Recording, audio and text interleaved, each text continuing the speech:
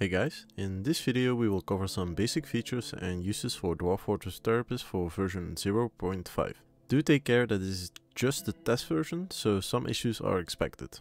Use it at your own risk. Let's start by explaining what Dwarf Therapist is. First off, it's an easy way to manage labors. By having a big overview of every dwarf and their skills, we can easily see who are the most talented dwarves in our fortress.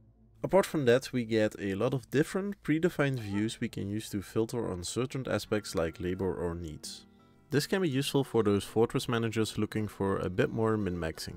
To get started, launch Dwarf Fortress and Therapist and wait till you have loaded up your fort. Then go to Dwarf Therapist to read in the data. This can be done in the top left corner. If everything worked, you should see a list of your dwarves.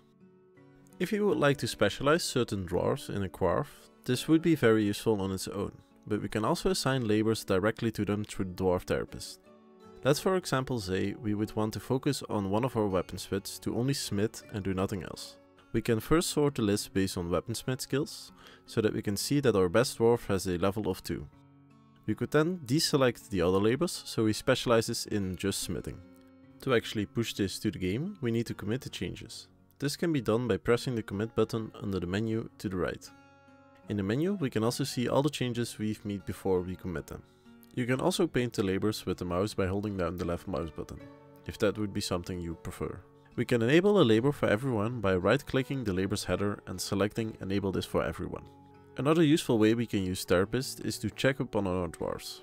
If we notice in game we have a lot of sad dwarves, we can go into the needs screen in the Therapist to give us a good overview of what they are missing. Here we get a list of how many times a dwarf has needed something but failed to accomplish it or get it. Since it didn't set up a temple yet, a lot of dwarves didn't get a chance to pray, so that would be something I could focus on to keep them happy. The next tab would be the Animals tab.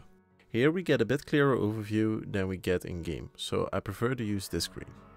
We can butcher and geld animals and see if they are in cages, which is also very useful. Apart from that, we can get some extra statistics on the animals, which some people might want to have.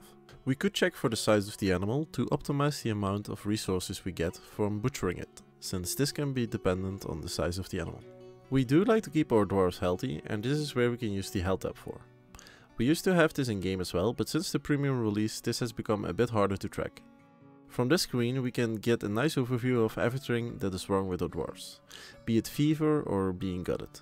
We can all track it from this tab. This can also be useful to check if anyone was bitten during a rabies attack, instead of going over each dwarf manually in game one by one. The last tab I want to cover is the military. We get a quick overview of the dwarves with any weapon skills, making it easy for us to assign them to a squad. The nice part is that we can add them directly to a squad from the same screen. By selecting our dwarves by control clicking and then right clicking on one of them, we get the option to assign them to the available squads in the game. Above our tabs we have some quick filters which are nice to have. Some I use a lot are Migrant Wave to check up on my new dwarves, Job Types to see if everyone is doing anything, and Happiness to see who is going to be starting a tantrum spiral. Apart from all this skill tracking, we can also create our own labors. This can be done in-game to a limited amount, but for me personally I find this lacking to the way we can do it in Dwarf Therapist, but you can use whatever method you prefer. We can assign specific jobs to a custom profession so that we can easily reuse the same layouts of labors for someone else. This can be a real time saver when a new migrant wave comes in full of potential job seekers. To do this we can select custom professions in the right side of the screen under the customization screen. If you can't see the screen, go to Windows in the top left, Dockings and select Customizations. Once here we can select the name, choose to use it as a mask, which will allow you to add the profession to a dwarf instead of clearing everything from it and then selecting the jobs of the custom profession. Choose a role which is similar to the one you are creating. The game uses the averages of these to determine who should be good at your profession. Let's for example create a profession that is a miner and a doctor. I would want to select a doctor here, since those skills are more important to compare for when looking for a good mining doctor. The other choices are vanity, but are useful to keep track of our profession. We can add an icon and change the color of the text and background for the dwarf name. Next we need to choose from the list of labors available. This list is bigger than what you see in game, so take your time to go over them. I personally find that I have more control this way than with the in-game menu. To assign a skill to a dwarf, you can simply right click them and select Customize. Under this tab should be your newly created profession. I also wanted to cover some options you would maybe want to change, since it can be a bit hard to read when first looking at it. Go to the top left, File, Options. Here there are a couple of things we need to check. First off, we can change the general font of the UI and change the color theme.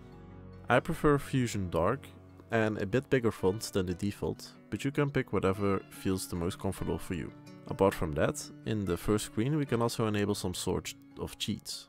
Depending on the fort I'm playing, I may turn these on or off, but for beginners it is very useful to have a way to check for curses to find out if you have any werebeasts or vampires in your fort.